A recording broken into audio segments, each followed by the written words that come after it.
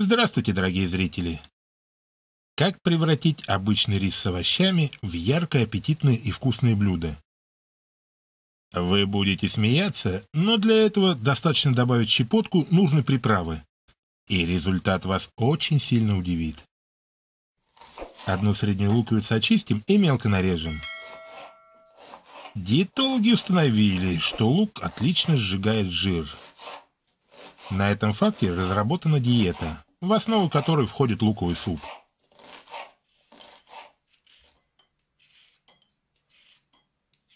Одну морковь вымоем и очистим.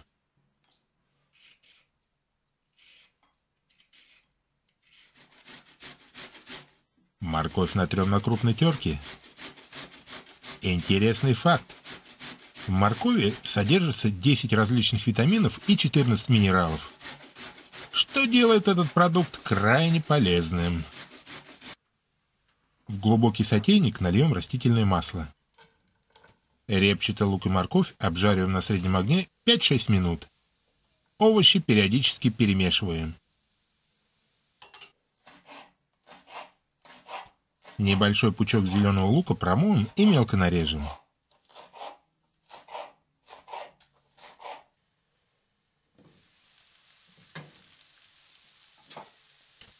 К овощам добавим 200 грамм промытого риса. Посолим и поперчим по вашему вкусу.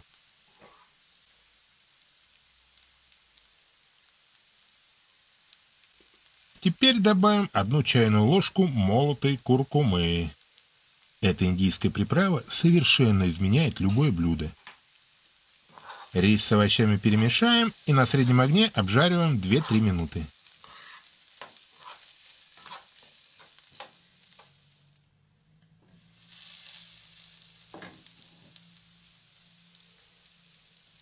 Наливаем примерно 500-600 мл воды и перемешиваем.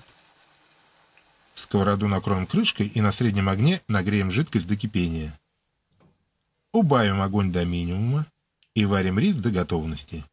Это примерно 20 минут. Крышку больше не открываем и рис с овощами не перемешиваем. Раскладываем рис с овощами по тарелкам и сверху посыпаем зеленым луком. Приятного аппетита!